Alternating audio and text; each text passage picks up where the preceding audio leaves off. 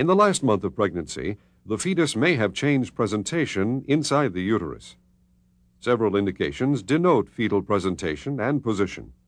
In the uterus, what is known as the fetal lie is the relationship of the fetal and maternal long axes. The fetus will adopt either a transverse or longitudinal lie, the latter being the most common. Fetal presentation refers to the body part entering the pelvis first. Cephalic presentation is the most common.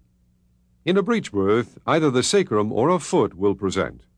Fetal position is the relationship of a landmark on the presenting part of the fetus, the occiput, for example, to one quadrant of the maternal pelvis.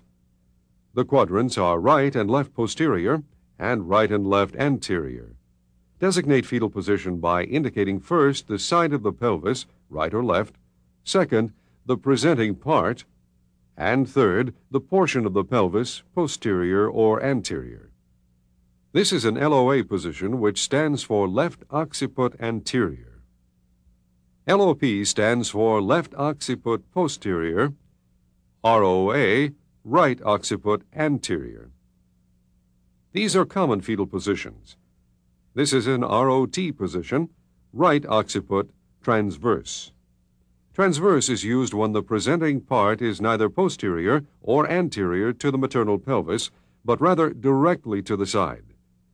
The position of this breech presentation is designated as left sacrum anterior, since the sacrum is the presenting part.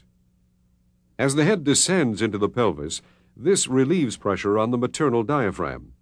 Once the head descends, the woman can breathe and eat more easily, so the descent has been termed lightening.